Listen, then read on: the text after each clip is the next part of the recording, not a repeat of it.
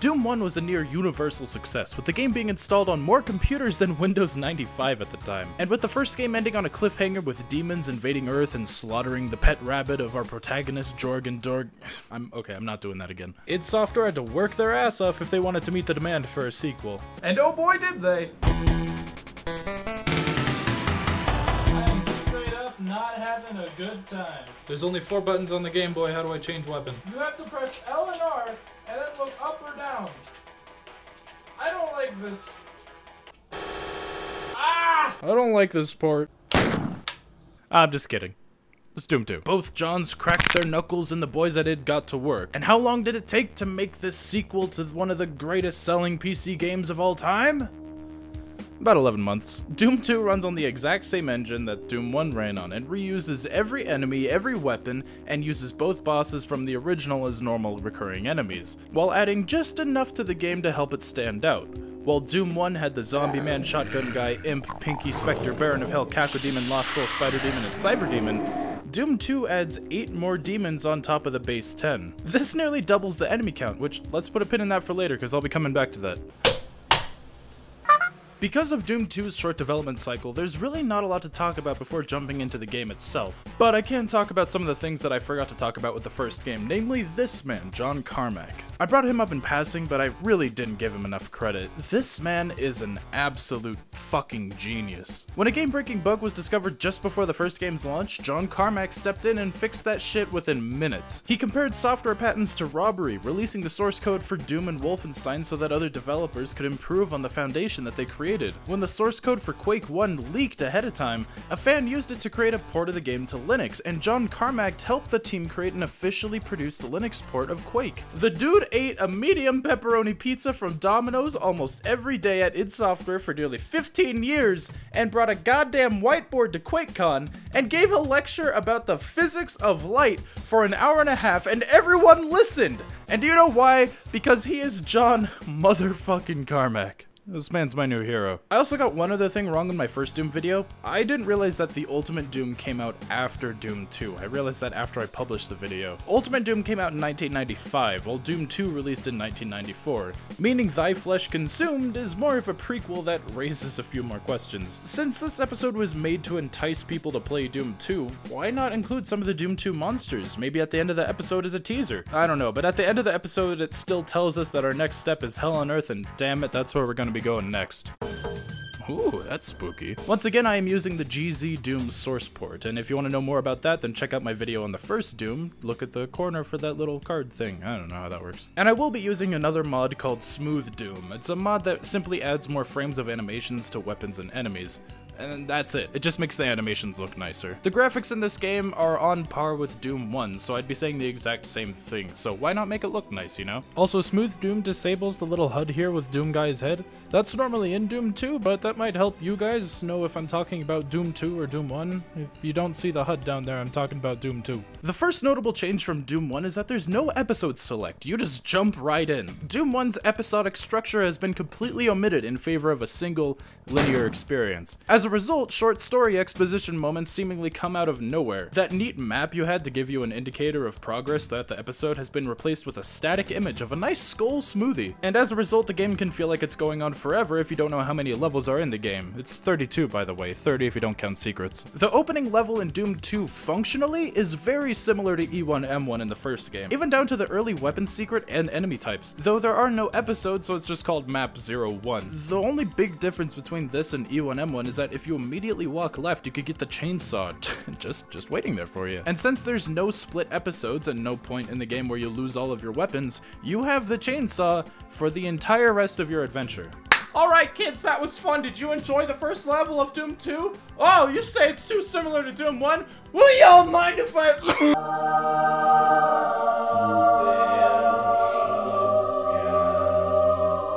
Ladies and gentlemen, the Super Shotgun. Yes! Yes! This weapon of mass demon slaying is one of the biggest factors that separates Doom 1s from the Doom 2s. Can it completely slaughter a huge group of hit scanners in one click? Check. Can it one-shot demons that normally took 2 or 3 shotgun shots in the first game? Check. check. Does it sound like Queen's We Will Rock You if you hold down mouse 1? Buddy, you're a boy, make a big noise, playing in the street, gonna be a big man! Oh hey, he's new. I am heavy weapons guy. These are the heavy gunners. Heavy! The first of the new enemy types you'll be encountering in your adventure. Because of the super shotgun laying waste to demons that would normally give you a hard time in Doom 1, you gotta add some harder demons to compensate. That's just how balance works. If this was Doom 1, I'd be shitting myself right now. I'm already terrified of the shotgun hit scanner, so the heavy gunners just feel like a reasonable addition. They're still irritating as fuck though, even with the super shotgun. It just makes them more satisfying to blast though. Ah, jeez, they're throwing barons at me this early in the game? Is exactly what I thought until I got a closer look. No, these shameless recolors are actually the Hell Knights, just easier versions of the Baron, effectively making them a beefier version of imps, I guess? And wow, these levels are neat too. They're fucking huge. Just look at the scale going on here. There weren't really levels like this in the first game, and as a result, you need 32 megabytes of RAM just to run Doom 2, as opposed to the first game's 8 megabytes of RAM. That's not a lot in today's world. I have 16 gigabytes of RAM, and I guess that's not even a lot compared to modern games. But at the time, that's still requiring 4 times as much RAM as the previous game, letting Doom 2 have bigger groups of demons, bigger maps, twice as many demon types, and a huge jump in music quality.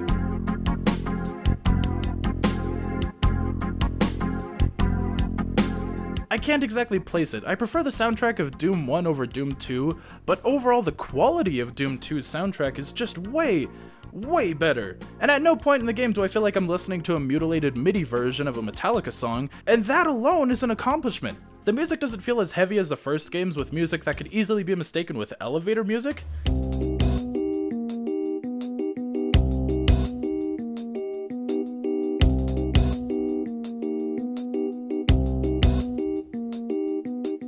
But there's still a few tracks that really get my head bopping, with my personal favorite being Map 9's track, Into Sandy City.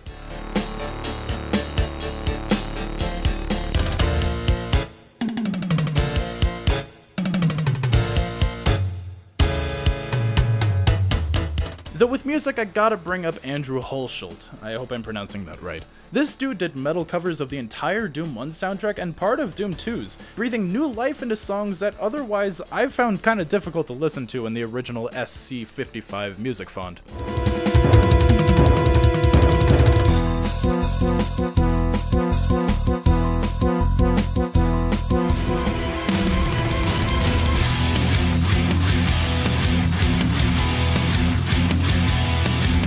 The guy ended up doing the soundtrack to the Doom-inspired game Dusk, which I got as a gift, but I haven't really touched yet. And he was recently brought in by id themselves to do the soundtrack for Quake Champions.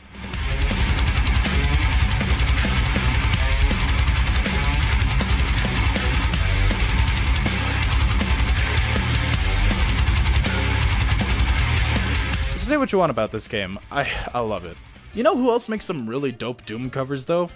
This guy, MyleZalker. I hope I'm pronouncing that right. This dude's crazy talented and happens to make metal just the way I like it. Prong.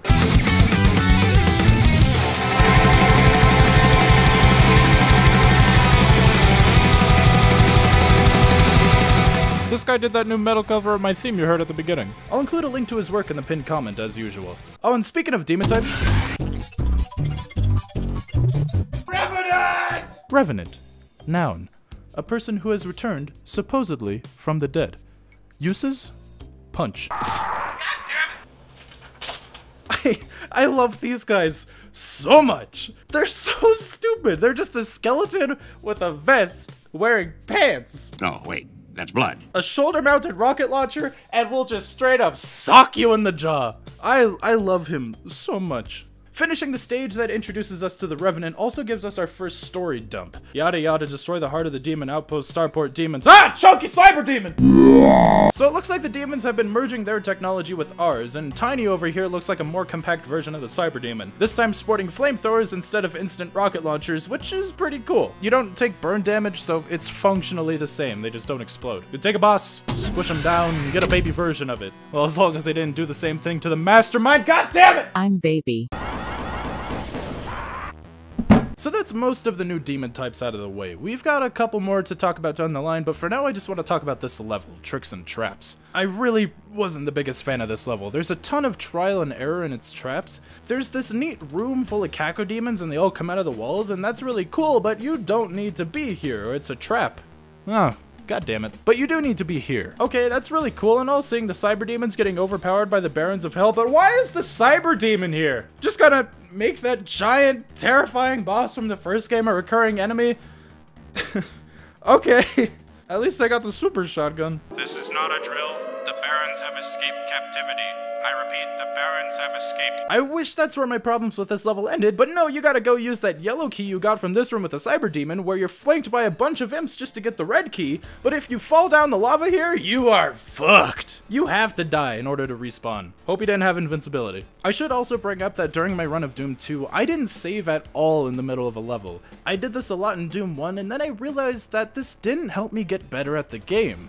The reason I got so good at games like Mega Man X is because that when I played the game growing up, if I died, I gotta go back to the beginning, you know? You didn't have save states on the original console. This is the same philosophy that I brought into recording Doom 2 that I didn't use in Doom 1.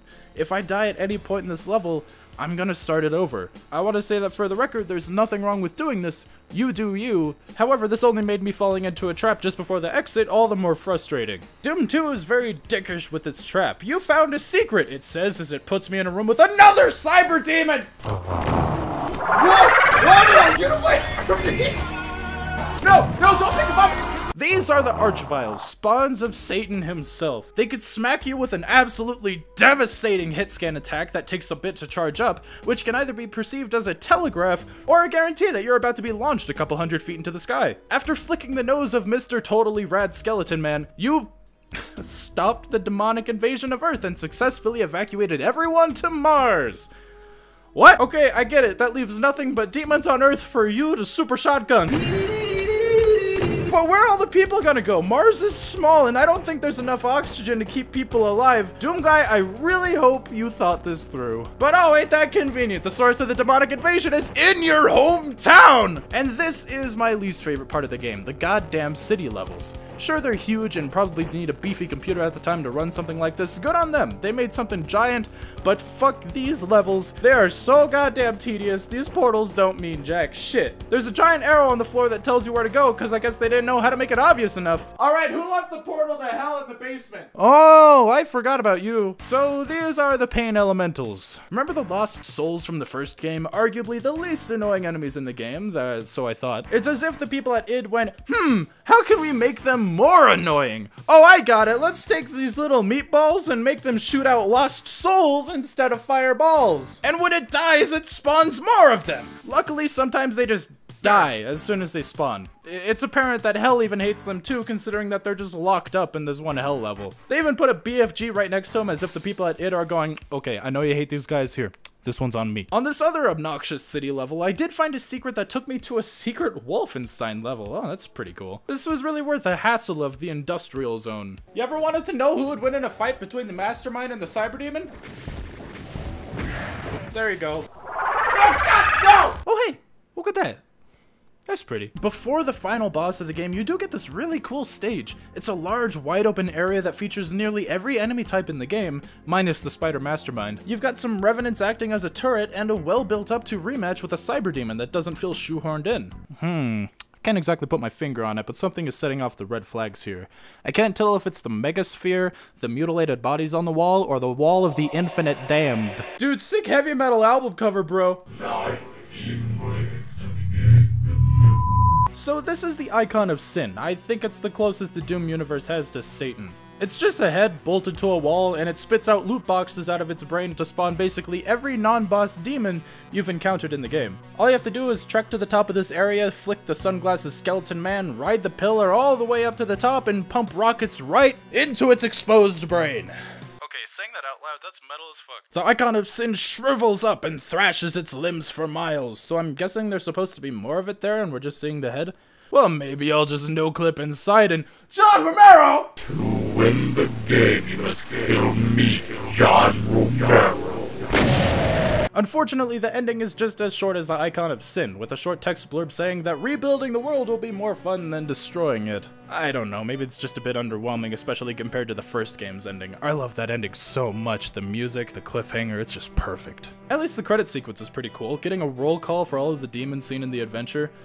This was fun. I admit I enjoyed Doom 2 a lot more than I did when I first played it all those many years ago. Maybe I just needed a break. When I first played Doom 2, I jumped into it right after beating the first Doom, and as a result, I saw the game as nothing more than just an expansion. There are some expansions, like Final Doom and the master levels of Doom 2, but when I tried to run them, I don't know what's happening. It just does everything the first Doom did, and did it way, way better.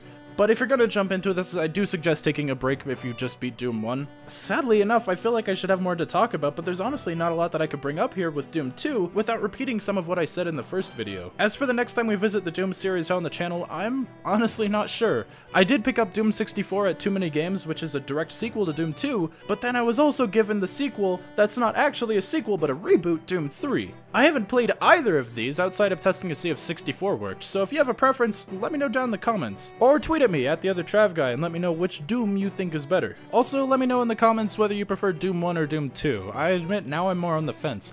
Last time I thought I preferred Doom 1 more, but I don't know anymore. Oh, and an update for the folks that are wondering what's up with the X6 video. It's coming.